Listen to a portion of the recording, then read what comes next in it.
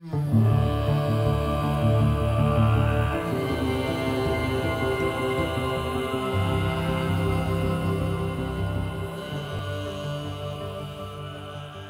it's Anthony here from Evolution Series, and welcome to the next Chronicles chapter. In this journey I had the pleasure of working with my good friend Bukhu, an extremely talented songwriter and musician from Mongolia.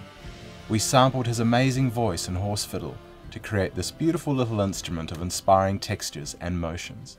So let's dive on in.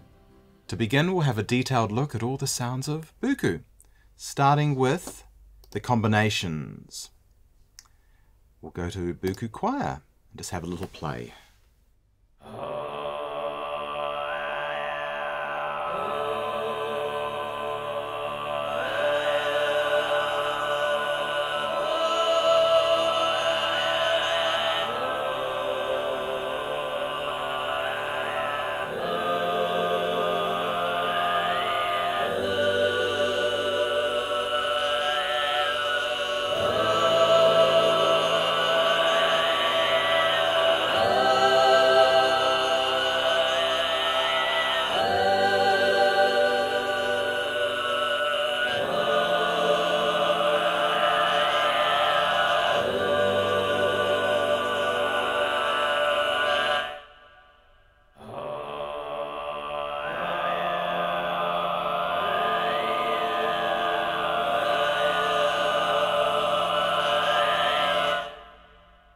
So what you're hearing here is really a bunch of his different vocal articulations stacked on top of each other.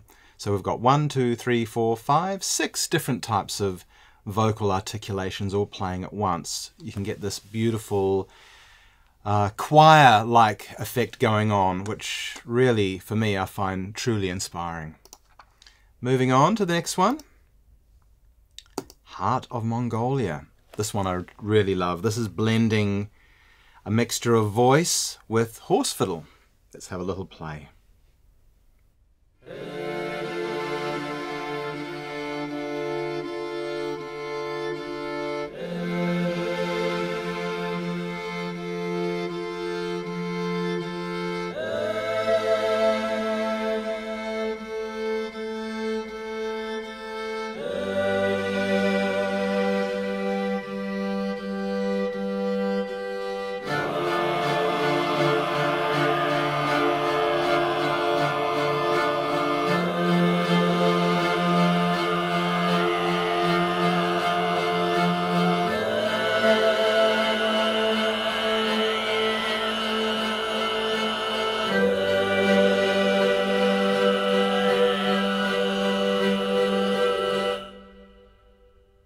So what's interesting about this particular one is, once again, like the previous combination that I played, we're stacking voices again, and we're also stacking horse fiddle articulations. The cool thing is that when you play softly,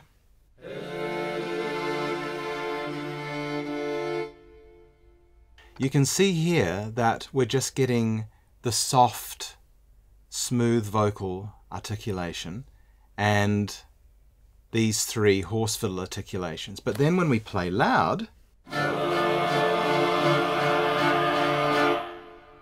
we're getting everything. So it's like going from something small, soft and beautiful to then something big and dramatic. And this is the great thing about creating an instrument like this, is that we're able to provide something that I personally feel allows you to be quite creative when playing these things. It can also help you get some lovely ideas. Actually, just out of interest, while we're here, I'll show you what happens if we move these little icons around the stage and how it affects the sound. So we'll bring these a bit close if we want a more intimate, detailed sound.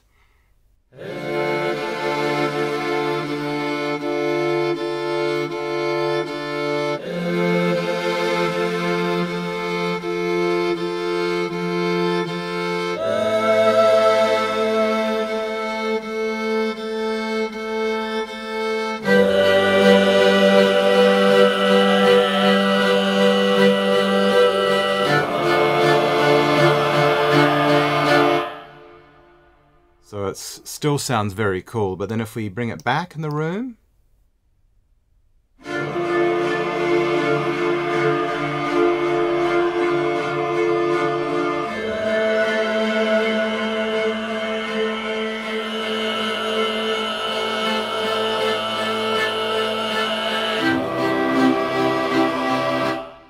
there's a lot of sound sculpting possibilities. So for people who like more of a roomier sound, you can easily reproduce that. Or if you like a more close, intimate sound, once again, it is all possible with this instrument. The great thing is we're using real room mics here. So the intelligent scripting is adjusting those microphone levels as you move the icon around the VR stage. Okay, let's move on to the next one. Sorrow. Oh, this is the little horse fiddle one.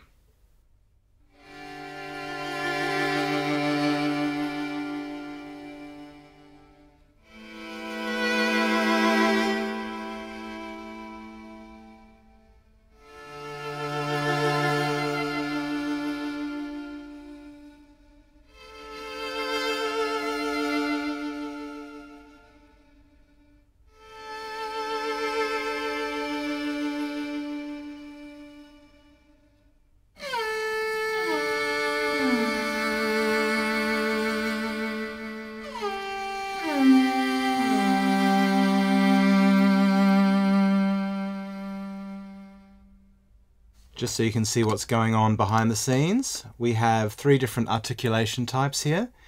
So when we're playing at different velocity levels, it will activate a different type of wave. So if I play softly,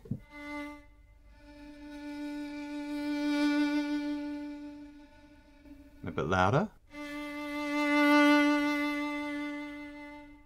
you get a faster wave. And if I play even louder,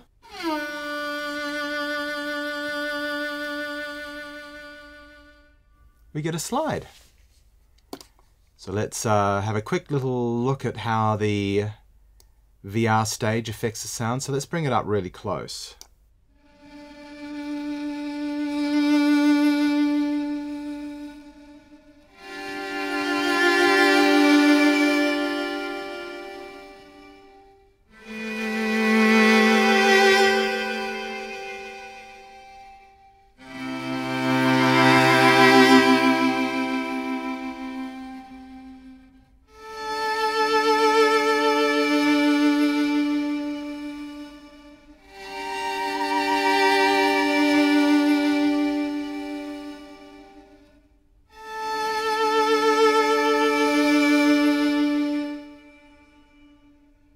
We'll bring it back.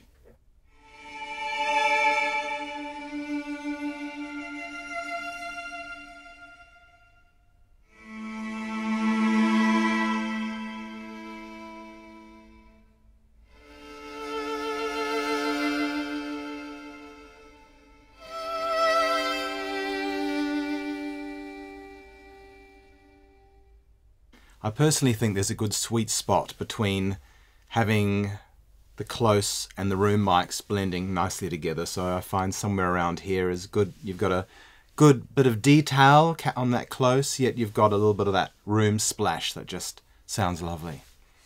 Okay, well let's move on, onto the horse fiddle. We'll start from just the beginning. These are some bonus staccato ones. These actually came from the motions.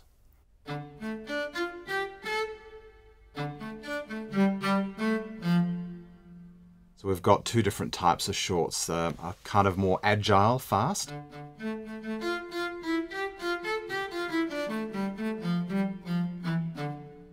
and a slower one.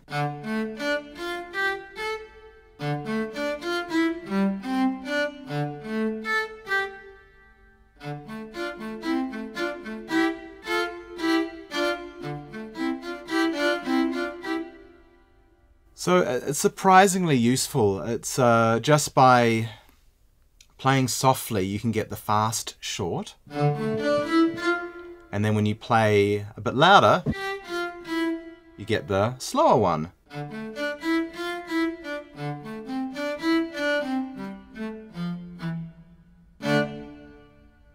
So that's fun and useful. Next one, motion. So we're diving into our motion territory here. These are our staccato technique, our short motions. We'll start from the beginning.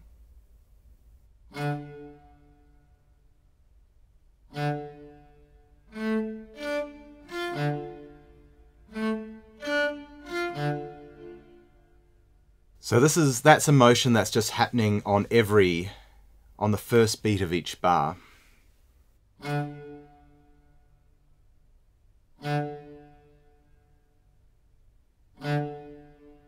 It's a little bit tricky to play this one without a click because it's knowing when you're going to play the next note. But as you go up, you'll hear how the motions change.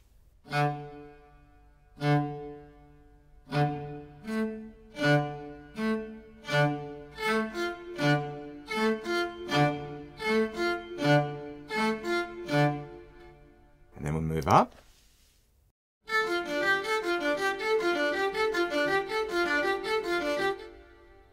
That's pretty cool. And then we're going faster.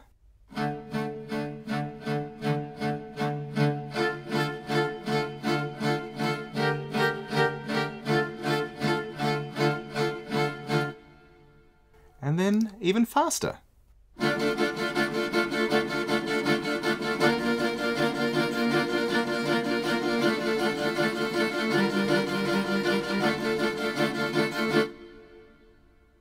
And finally, our triplets.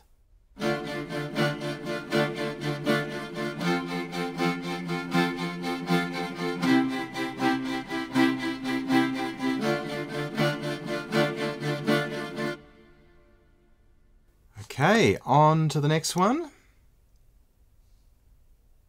Sustains.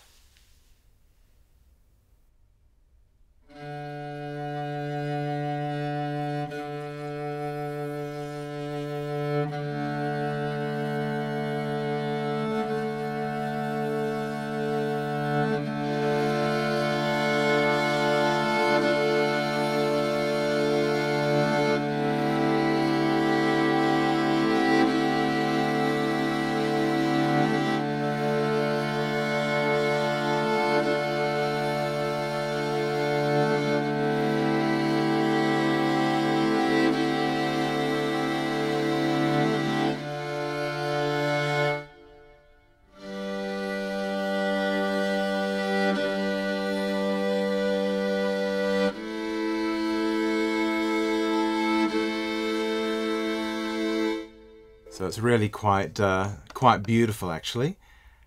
If we go up to the next sustain motion.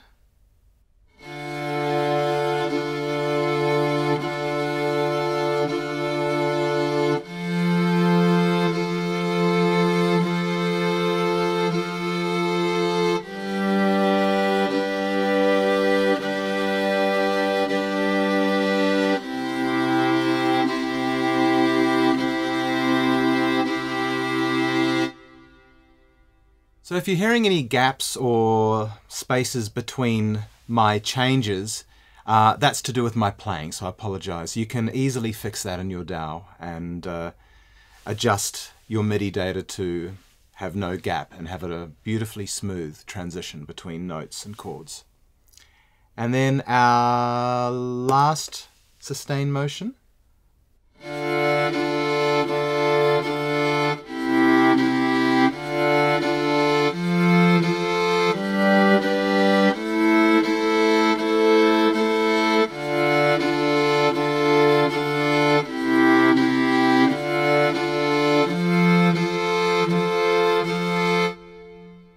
So they're all quite useful, and I think you setting up all three of these motions, you're able to kind of create some quite realistic and lively movement within your music. So moving on, have a look at our textures that we've captured. We'll click on here so we can see as we go. So our first texture we'll have a look at is a wave tremolo.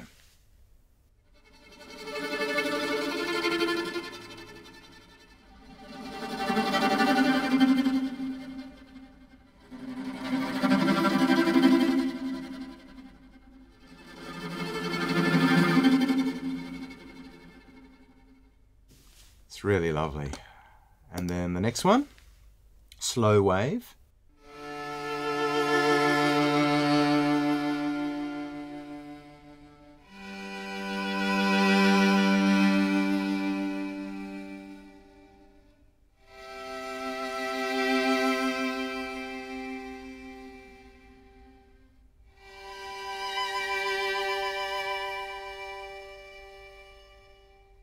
And the fast wave.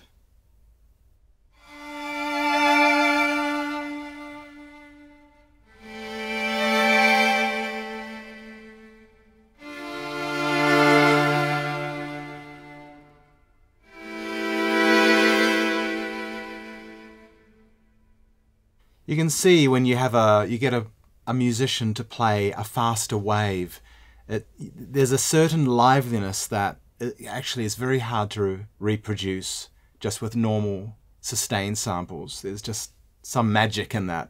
And with the same with the slow sustain, there's a different emotion that gets injected into that performance, and it really is quite inspiring to play. Our slides, so slide up.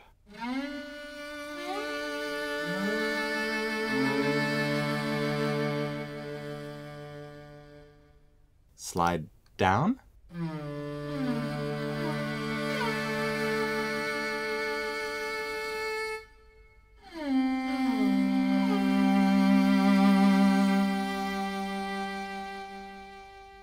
So all very useful. Okay, on to the next one. We'll dive into the voice now. Have a look here. So we've got 6 different voice articulations here, textures. So we'll start off with his lovely soft voice articulation, number 1.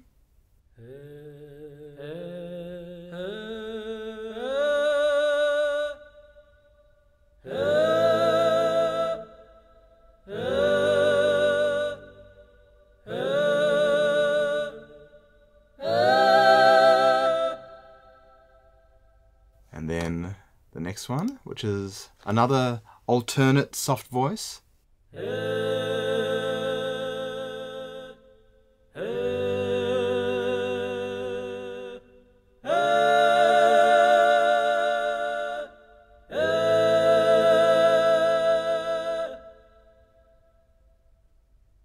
And now we are venturing into throat singing territory. This is truly pretty amazing just watching him perform. It's very, very cool.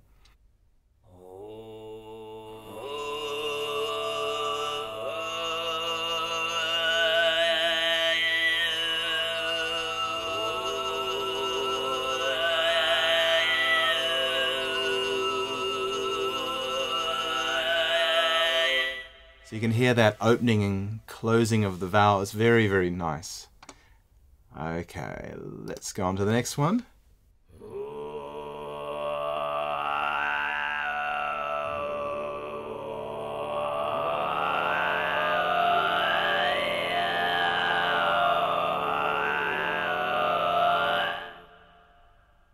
So that's kind of a lower range one. And then we'll go into the non-moving version.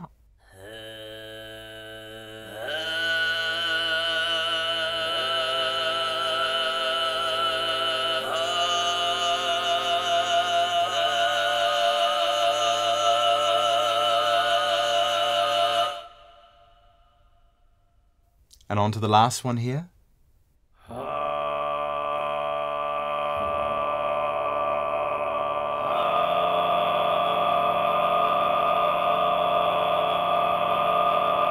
So if you were to compare that to the moving version of that.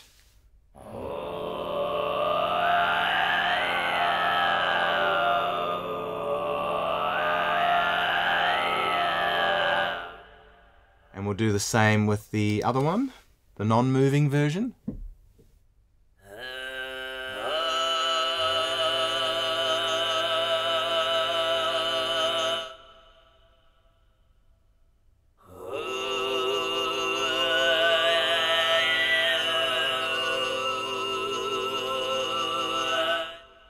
So they're all beautiful, inspiring textures just by themselves, but I really, really love the magic that happens when you start stacking and building these combinations of all these textures playing at once. It really just sounds tremendous.